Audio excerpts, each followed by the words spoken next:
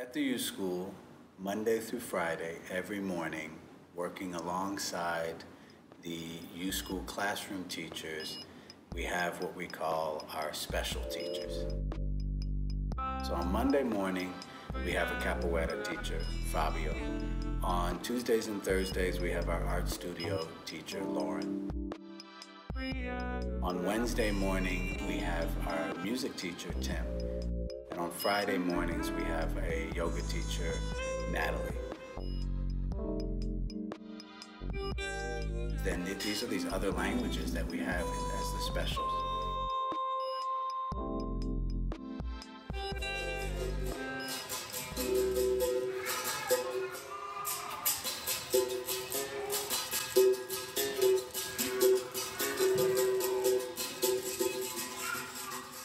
Hello, my name is Fabio, but in the capoeira, my nickname is Lobinho. This means little wolf. I, doutor. I, doutor. Yeah, it's gonna be a doutor Caio matou. I, doutor. Everybody clap your hands. I, doutor. Show me a capoeira.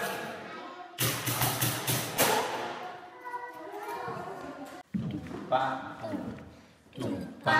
Now with your hands you're gonna do pa. Capoeira is an Afro-Brazilian martial art. My goal with capoeira here is make the kids learn how to use his body, have fun, respect each other, and work like a teamwork. You're gonna do a backward somersault. I can't. Before we say can't, everybody gonna say I can't.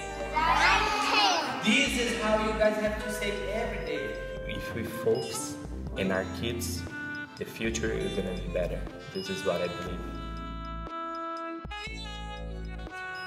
34, 35, 36, 37, 38, 39, 40, 41. I am Natalie Berry. I am a yoga teacher at the U School and an artist. Breaking it down to obviously very simple techniques. So we slowly learn and build our repertoire of poses, and then they get to kind of understand which poses feel good for them, what don't, what are really fun and easily tie into a story. Yeah, that's baby. Can you lift one hand up?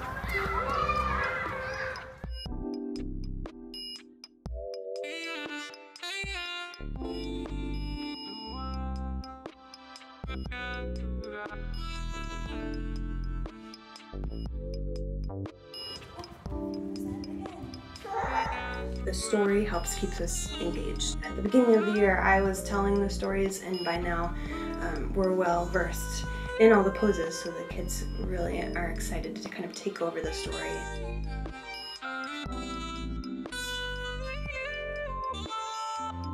Yeah, it's the story elements, it's the games, it's making it really fun and fast, and also take moments to slow down.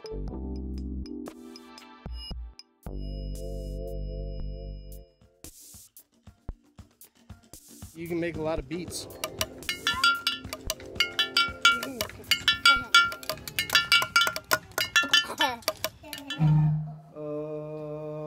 I'm gonna add some water. That was the note that it used to be. Everyone sing that. It's higher, right? Yeah. My name's Teacher Tim. I'm a saxophone player and music teacher.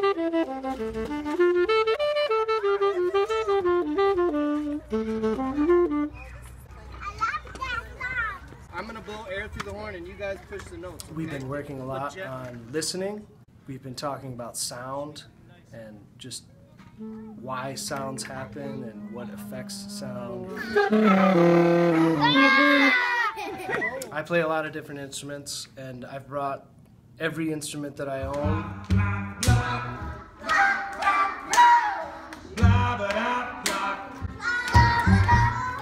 That's pretty good. A lot of the instruments come in different cases, and they see the case and the different shapes of the cases, and they're like, ooh, what's that? What's that? They get really excited. Well, one of the games that we play is called Conductor. Okay, Arthur, can you stand a little bit back because you're waving that thing really close to... Thank you, that's perfect. I'm ready. Are you guys ready? All right, follow really closely.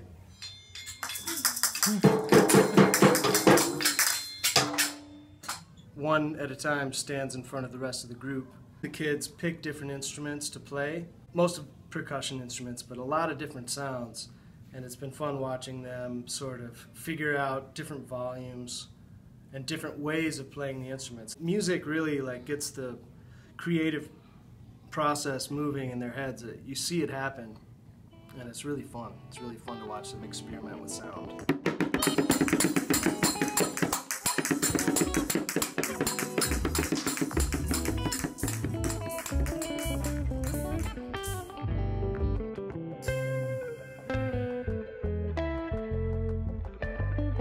My name is Lauren Roy, and I am the youth school art teacher. What I like about the studio is it's a safe place that if you don't want to talk, your thinking can still be heard.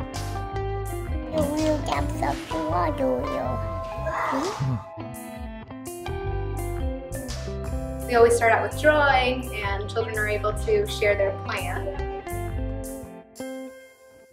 They're sharing their own excitement, they're sharing their hypotheses, they're sharing some possible misconceptions. Then we can take that knowledge and we can talk about it. So it's like a vulnerable, safe place to share your true understanding.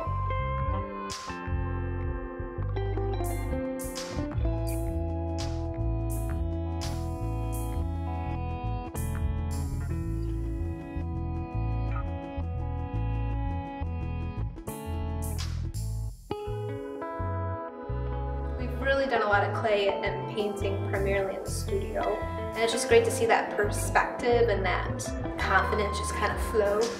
I like how you're thinking about the color of your white first, Ellen. There is no color in the world like the one that was just mixed. Would you like to be an inventor today? An invent? The outcome is not the goal, so you have to give them that space to learn and let that just be. And then when children are ready, then I can come in and say, oh, well, let's try this technique. And then that really helps bring what they're thinking to a whole new level so that what they're authentically thinking is heard.